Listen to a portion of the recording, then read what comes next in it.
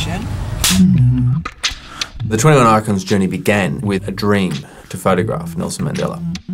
We as a team managed to photograph Nelson Mandela, and we became very, very close. It was just such an amazing thing to meet all of these people and get such an in-depth perspective on South Africa back in the day.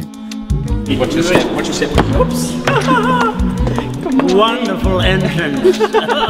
I met Gary on the Desmond Tutu shoot many, many years ago, and he seemed like a nice enough bloke.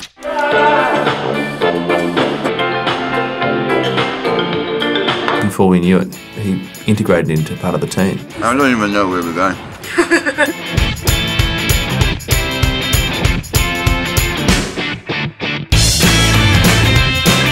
I've been the behind-the-scenes photographer, a fun, intense job. I had the freedom to photograph in my way. When I photograph, I want to take the viewer into that space. What the mood was, what the atmosphere was. I enjoy that. 21 Icons was very focused on what brought us here. Black and white photographs, 42 portraits. Season 3, something completely different. In Season 3, I'll be photographing the portrait of the icons. Don't worry, Adrian's not going anywhere. He will be the behind-the-scenes photographer now, so he'll be documenting me this time. Gary's shooting it in colour. Gary's going to shoot it in a truly South African way, his personal way.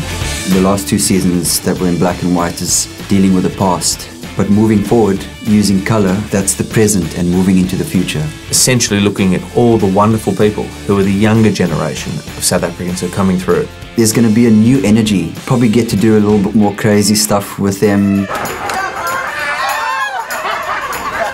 Young, positive South Africans.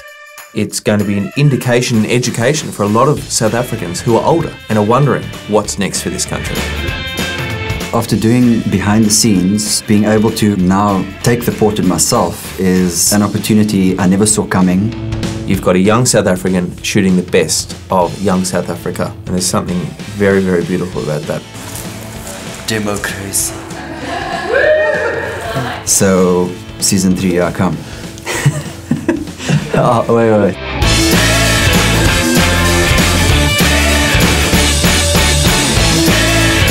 Taking over from Adrian Steirn I think it's going to be a tough act to follow. He kind of gets what he wants. And now it's my turn.